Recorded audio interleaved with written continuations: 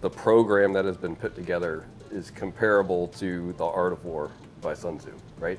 If you have read The Art of War, it all seems very common sense and easy and gives you a pathway to be successful on the battlefield. So you came to my 2-day program that helps business owners curate where their strengths are, where their weaknesses are, where there's opportunities in the businesses, and where the main threats are to the business. And so you're on the 2nd day of that program. What's been some of the things that you guys have realized? I think the biggest thing is just how inefficient we have been doing it. Like, we knew going into business we could grow to be $1 billion company, and we know that we can get there. We know it's going to be hard and we'll figure it out, but after seeing a lot of the things, it's just, man, we could do this so much easier. And even texted and was like, man, I really wish we would have done this 3 years ago, because it would have saved us a lot of scraped knees, long nights, just stress and ups and downs, and having that pathway, right? Like that efficiency part of it, which, like I said, we knew we could get there, but this is going to help it make it go so much more efficient. And I was talking to Heather last night. I told her, like, the program that has been put together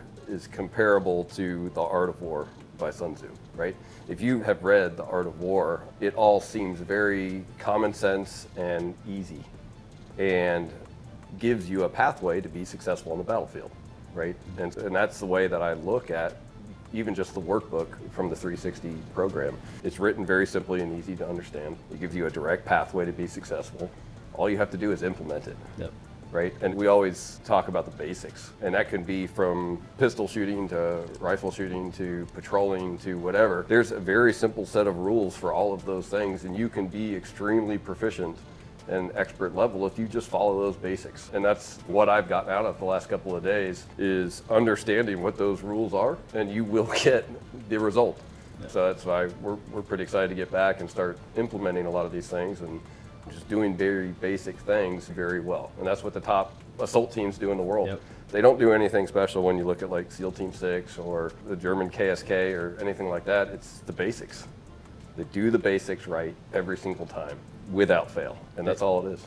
They go from being an amateur to a professional because they know how to make it. They know how to make that perfect, the basics. And none of those organizations that you just mentioned or your teams would be any good if it was all about the individual only. Right. If they don't function, what makes them remarkable is the teamwork. The teamwork. When you're on it and you're going and you're grinding every day with the team and you're on the text threads, you're doing all this stuff, and they always talk about being on the train, right? You're on this train with everybody and you're riding it, and it's so much fun. But you're gone 200, 300 days out of the year, and you're out there a lot of places, sometimes working crazy hours. And that brotherhood that gets formed with those guys is like a bond that can never be broken. And then the day you say, hey, I'm done, I'm getting off the train, it literally stops. There's no more text messages with the guys, there's nothing, but that train keeps going. And so initially you feel like lonely. There's the brotherhood in the teams, and then there's a brotherhood out of the teams. And that's where guys have such a hard time finding that there is life after the teams or service or other things like that. But you just have to also plug yourself into that brotherhood that's, hey, I'm no longer in the team anymore, which is good because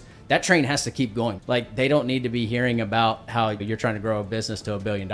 They don't care, right? Yeah. Like, they're happy for you. They want to help support you in that. They're trying to survive tomorrow. They're dealing with a whole plethora of other things that they need to be focused on and dealing with because it's their life, right? Yeah. And so that is hard for guys, I think. Yeah, and that's been the gift of what we do now, is being able to plug back into not only, you know, the SEAL teams, but also all the different special operations branches and the conventional units and our international partners, and develop these technologies for them and get to go visit them and understand their problem sets and what they're trying to overcome in the current fight, right? Because I haven't been in Iraq since 2016, right? If you come out of theater for 6 to 8 weeks, you are no longer relevant. Yeah.